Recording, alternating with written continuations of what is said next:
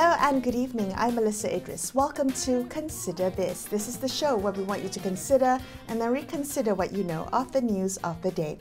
In a bid to address the persistent issue of prison overcrowding, Home Minister Saifuddin Nasution Ismail says the government has agreed in principle to implement the licensed release of prisoners. Now, this initiative means that aims at granting home detention to a specific category of prisoners. Those include those serving prison sentences of 4 years and below, individuals with chronic illnesses and the elderly, people with disabilities, as well as expectant mothers.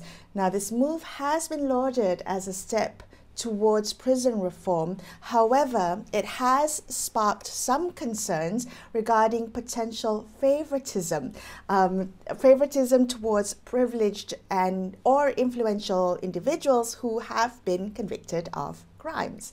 So the discussions of home detention has intensified recently, and the questions have been raised about the necessary safeguards and conditions that are required for its successful implementation. So joining us today to discuss this further is Gerald Joseph. He is chair of the advocacy group CSO Platform for Reform. He was also a Suhakam commissioner from 2016 to 2022. Gerald, thank you so much for being on the show with me to share some of your insights. I'm just wondering if we could start with getting your take or your views on this initiative, the licensed release of prisoners. Is it a step in the right direction? Good evening. Thanks for the invitation. This initiative of License Release Prisons Initiative, I think PBSL, the Malay acronym, has been around for some years. I was a member of the committee when I was in Suhakam, invited to join. The chair is the Director General. So I think this is not a new initiative of trying to verify and check who qualifies and who doesn't. And I think this is the way society should go. The difference is that even if you are released, so you qualify for this, you are still a prisoner, convicted. Nothing changes in terms of your state. People who feel that this will wipe out the branding of them having consequences, it's not. So that is a way to, of course, the previous motivation is, number one, we have overcrowding, which we've had in many periods of our prison history.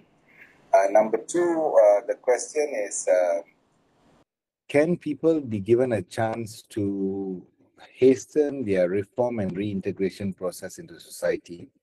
And usually, a prison environment is a good punishing environment. And I think that's why people pay for their crime, because they've done something wrong against the law. But I think towards the end, when you have served the bulk of your sentence and then you're not deemed to be a threat to society, and there's a criteria for this, which I'll go into later, then I think releasing them and they have the last 1 year left or a few more months left actually is a good way to encourage and motivate them in terms of the process of getting them back into society. And I think this committee does not release anyone like, okay, please go ahead, bye-bye, take care. They don't do that. There's quite a good check list that the prison officers do. The prior list is while you're inside, but also when we were there, they were very strict in finding they'll have to answer two questions: where they're going to live once they have been released, and do they have an economic opportunity, meaning a job waiting for them. These two criteria are very strong criteria, and the prison department really tries to find a home. And some families don't take their children back home for a variety of reasons, including trouble, stigma, difficulty, but also sometimes not able because it could be a very old grandfather or grandmother in one house and cannot able to. But also many times some are repeating offenders who say, I cannot handle it. But so finding where do they stay, halfway home. And then the second question is there a job waiting for them? Because there's no point releasing somebody to get a fresh breath of air in open society, only to be desperate enough to be lured back into criminal activity. So I think there is a very strict criteria on this, and I think for us as society, second chance for someone to come out of that loop of criminality and get back to society is something we should encourage. I think this does that in the long run. Right. Gerald, so you point to the fact that this is a good initiative, but it also rests on the way it's executed, right? The criteria, the selection of who gets to be released into home arrest or home detention. Those concerns that it might be abused, that there could be favoritism in the picking of the privileged and the influential. Those who are privileged and influential in serving prison sentences, I mean, to put it bluntly, concerns that Najib Razak might be allowed to serve the remainder of his jail term under house arrest. What safeguards would you like to see in place to prevent abuse or manipulation of this initiative, to ensure that it is effective in its implementation? I think the criteria should be fair across the board. So I think the prison department can release how they manage this. When I was in the committee, and I think the committee continues now very efficiently. I think, and you mentioned it, Melissa, in your beginning statement, that the minister has said those have 1 more year of their sentence to serve. Their actual conviction has only allowed them 4 years or below of sentencing. So it's a 1 to 3 years kind of crime, which is supposed to be a smaller crime. So, that answers the biggest question everybody has been reacting to, our former Prime Minister Najib, will he qualify for this? But just going by this criteria, he does not. He's got a 12-year conviction, or even with the 50% discount by the pardons board, it's still 6 years. So it doesn't qualify for this even on the first criteria. And I think the other criteria, critical illness, pregnant women, elderly, also needs to follow that original criteria, because it's not for anyone and everybody, because everybody who are older can get sick, and so that's not the logic of you're going in sick and then you get released because you're not well. So I think this if this criteria is followed fairly across the board, and when I was in the committee, actually the thousands of names that we review every month is actually people who are former drug addicts, minor thefts.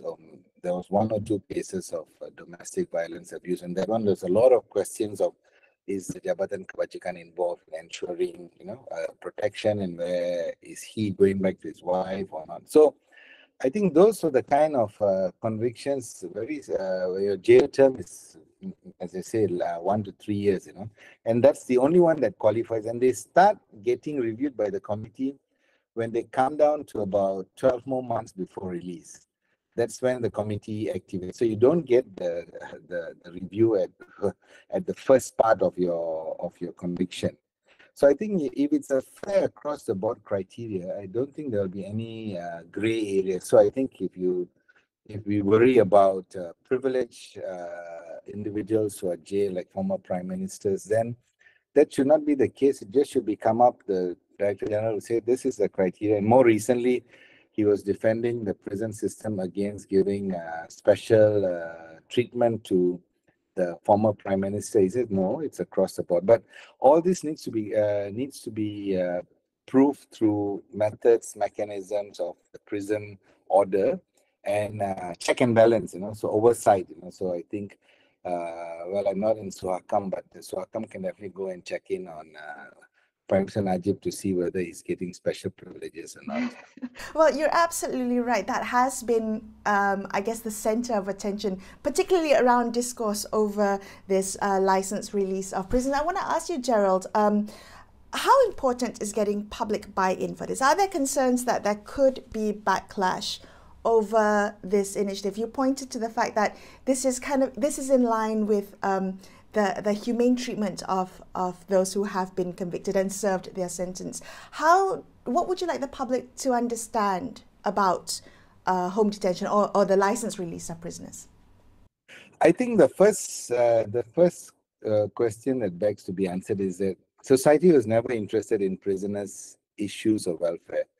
We are most happy for any prisoner to be caught, thrown in jail, and throw the key and lock, so to speak, very broadly. I think it's time we meaning society takes co-responsibility of why so many end up in prison. If we find ourselves that burden of asking that critical question, then we would also start wondering who are the serious criminal. Is there a chance for the question of second chance back into society? So if we get involved in prisoners rehabilitation, reintegration, there would be a different appetite for interest. All this while nobody bothers about the prison. However, the prison department work hard, suffer in that environment. No one cares. But now, rightfully so, people are worried that it may be abused. So I think the first is to give more information. And PBSL, this early release initiative, is a formal committee chaired by the Director General, has been around for many years. We just probably never knew about it. And they've been doing work to not release people because they like to release, but they find it in a systematic way to ensure people who are at the tail end of sentencing and no flight risk, no risk to society. So the criteria for orientation and assessment is done very thoroughly.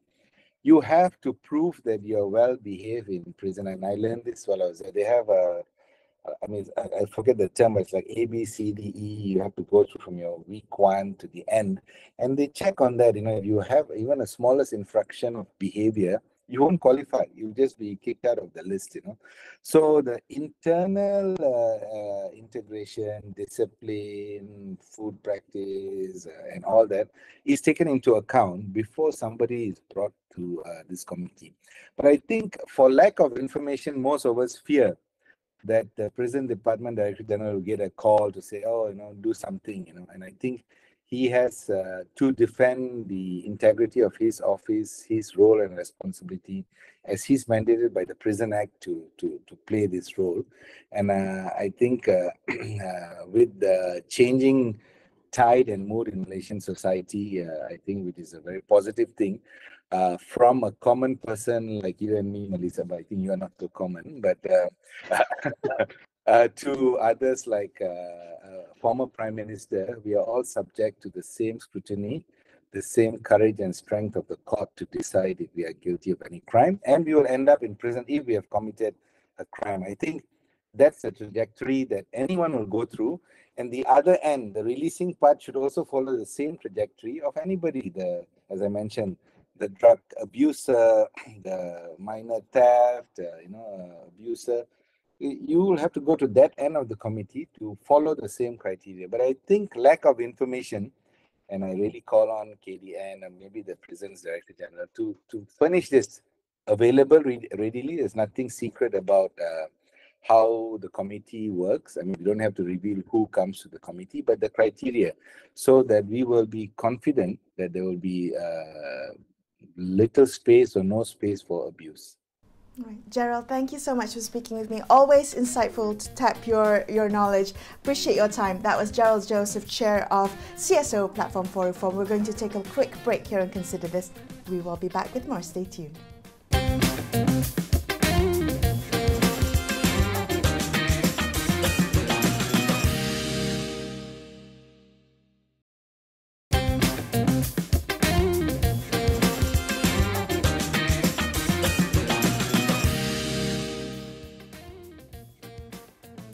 Hi, welcome back to Consider This. I'm Melissa Idris. Let's continue our discussion about the Licensed Release of Prisoners Initiative, or home detention, to which the government has agreed in principle to implement.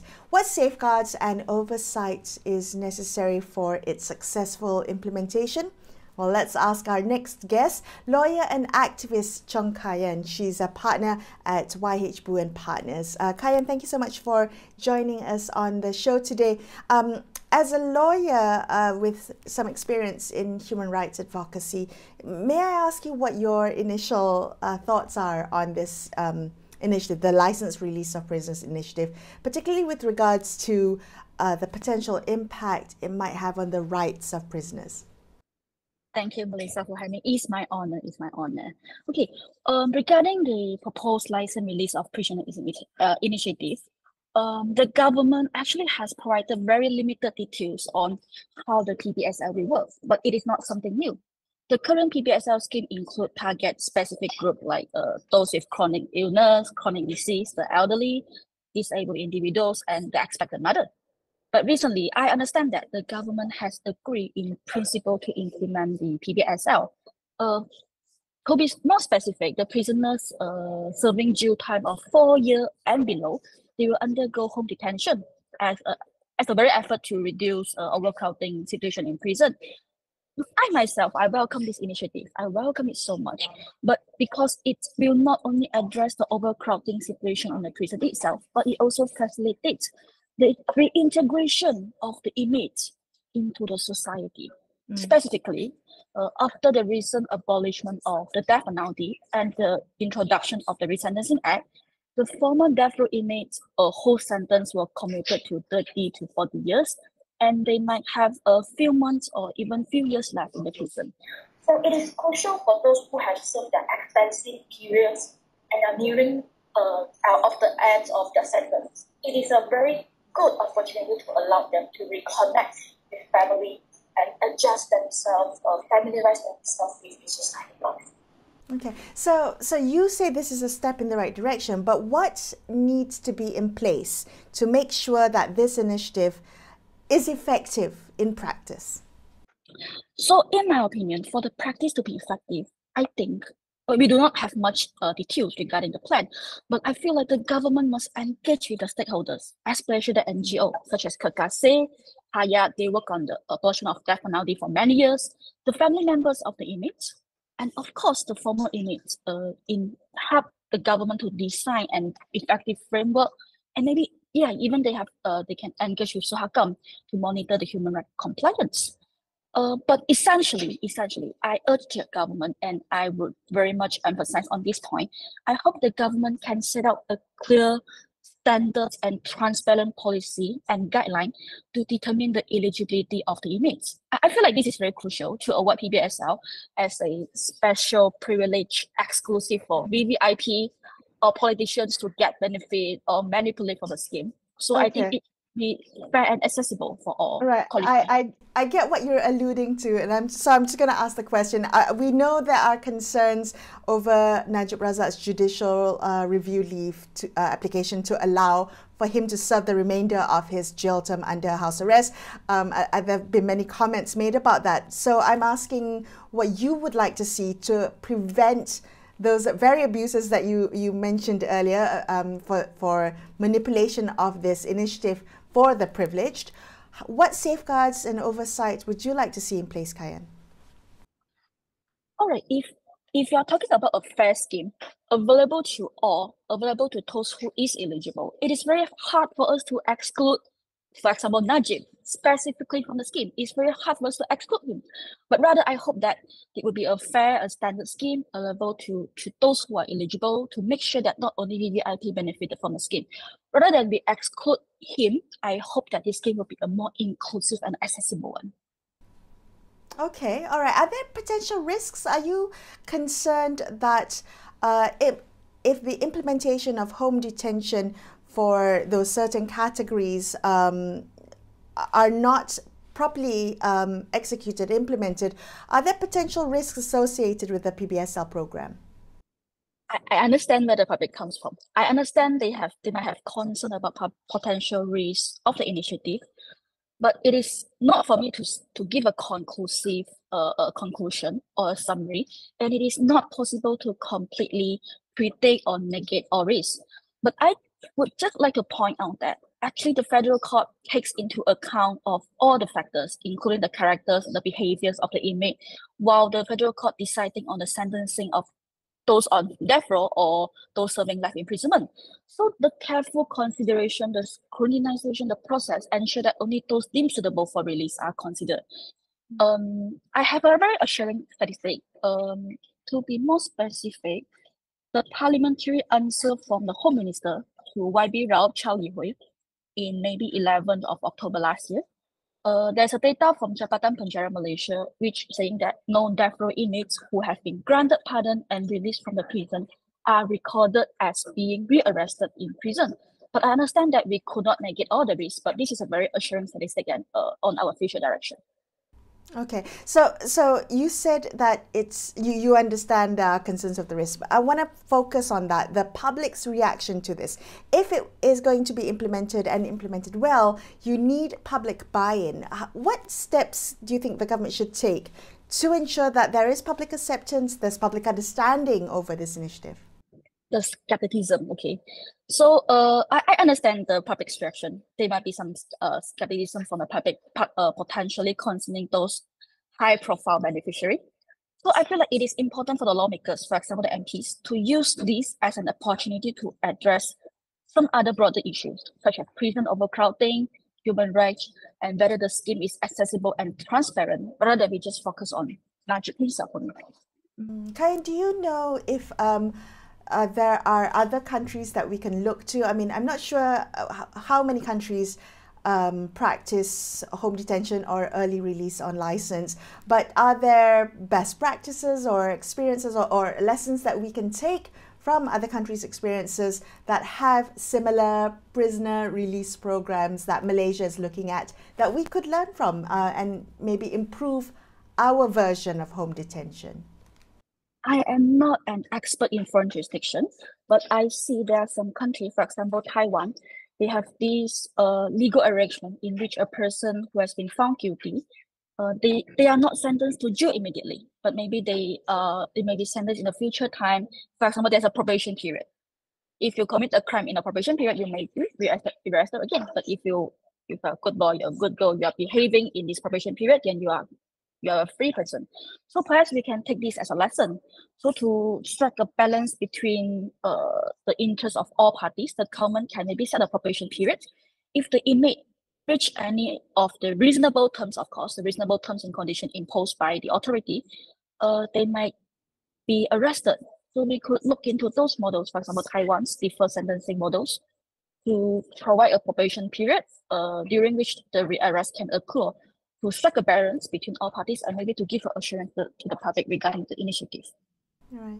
Okay, that's interesting. I mean, we should be thinking about other models or thinking about other ways we can reform our prison system. Can I ask you, based on the work that you've been doing, your advocacy work, your activism work, what do you think are or should be the key priorities for Malaysia when it comes to prison reform?